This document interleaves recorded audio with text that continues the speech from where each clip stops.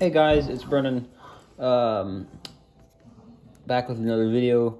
Today I am unboxing this. This is a box I got from Rails of Sheffield. I'm pretty sure it's my Hornby Terrier, the new releases. I think this is Leadenhall, the new one they're making in LBSCR improved engine green. But I just figured I'd open up for y'all on camera, so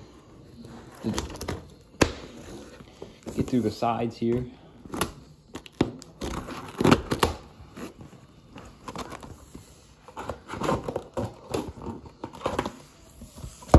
There we go. Move that back. On the inside. Here, I'm gonna move this track out of the way first, though. Y'all can get a good view. Sorry about that.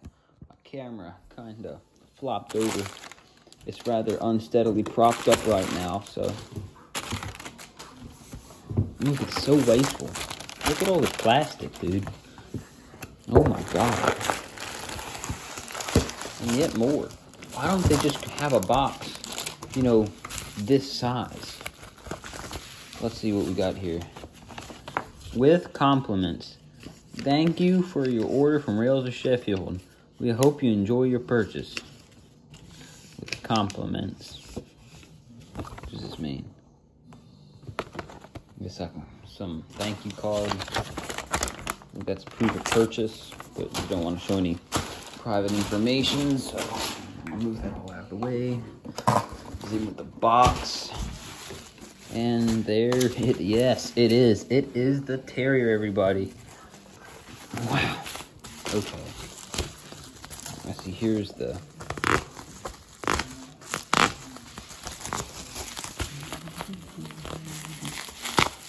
Alright. There we go.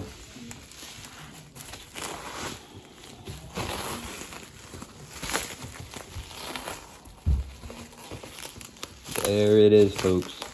A brand new Hornby Terrier in LBSCR improved engine green Leadenhall. I'm just gonna show you what's on the back of the box real quick. I'm not gonna read it. All I will say is it is a 0P, which is pretty weak. But that's about it. But y'all can pause the video and try to read that if you want. Again, there's the engine code R3811, DCC ready, LBSCR A1/A1X Terrier, Leadenhall, number 48. But well, we need to just get it out of the box. So oof, that's a tight fit. Oh. In person, oh man. See, I kind of like the Hornby railroad packaging, because if the railroad packaging was a block of ice, then you could just slide it out the side instead of having to stick your fingers back in there. Let's just pop that up back there. And then, there we go. Just your instruction manual right here. A1X Terrier. There's all your information stuff that you need. Don't know if y'all can see that very well, but whatever. Yeah, jeez. Oh my god. This thing is so tiny. Holy crap. Like, see my hand right here? My hand is about 8 inches from here to here. When I put this next to my hand, it's just, wow, like, so small. But anyways, let's take a look at what we've got. Actually, no, I'm gonna check the camera real quick. There we go. Leadenhall. Starting off at the front, I guess. We have a NEM coupling. Non-springing buffers, an already attached vacuum pipe, headlamp holders. I'm sorry, I forget what they're called. Another one right here. As we move along to the side of the model, you can see this very delicate brake rigging down here. And the beautiful side rods, painted red. Oh my gosh. And a die-cast metal running board right here. Very nice, very weighty model. I'm very impressed. Of course, Leadenhall painted on the side. And then right here we have, I assume, a pump of some sorts, like a brake pump or something. Not really sure. We have a step ladder here to go up into cab, which is, I don't know if you can see, but very detailed and painted with that yellow lining on the outside. That is absolutely fantastic.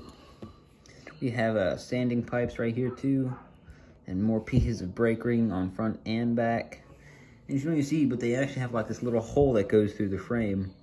Or I'd assume there would be, that's where your inner cylinders would normally be on a real on the real one.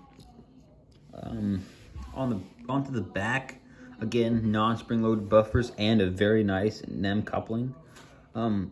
We have glazed plastic in these little portholes here. And although the coal load is not that realistic, it's not bad. I mean, I've seen worse. I mean, and you know what I'm talking about if you have an old tender drive Hornby A3. I mean, the coal load in that is just terrible. Here's the other side. Not much different from the side we were just looking at, except it does not have a pump here, but that's cool. This, actually, I do believe I know what this pipe is here. That is a condensing pipe, and it would take water, all the steam has built condensed into water and actually puts it back here in the tanks in the side. Which is a pretty neat feature, but again, it's a very beautiful model. I'm probably not showing it off that well on camera because I'm just not good at making videos. I don't know if you can see in there, but that cab is also really detailed.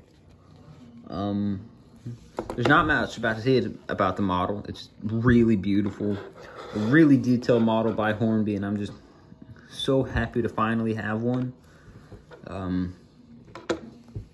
It is simply beautiful, guys. It's amazing. But without further ado, I guess I'll set all this packaging and stuff aside, and then I will put the train track and get the train track out over here. Just a little bit of Bachman easy track I had sitting around that I have up here.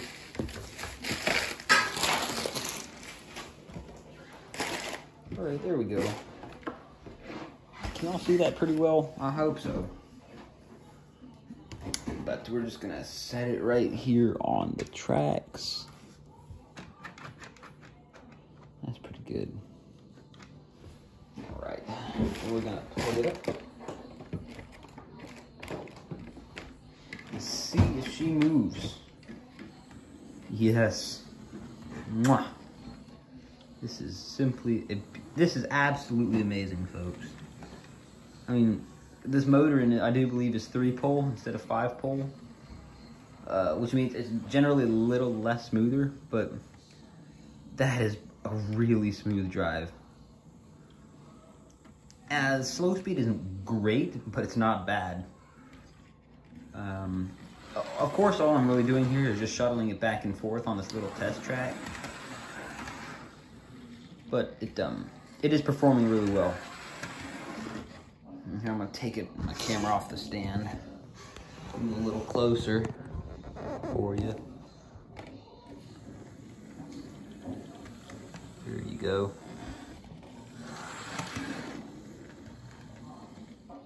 Come on, lift her up. See how she takes this curve over here.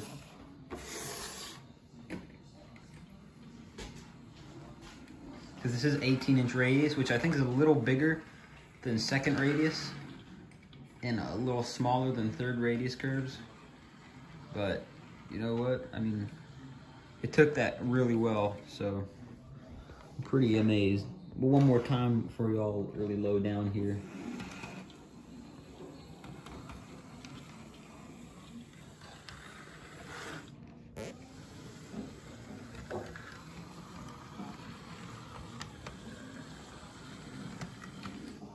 Well, folks, honestly, that's about it for the review. There's not much to say about it other than it's a beautiful locomotive. I personally would give it a probably a 9.5 out of 10. It's simply a beautiful model. It is fantastic. I recommend anyone gets this model. With that, the video concludes. Thank you for watching. If you don't mind subscribing and liking the video, that'd be lovely. Goodbye for now.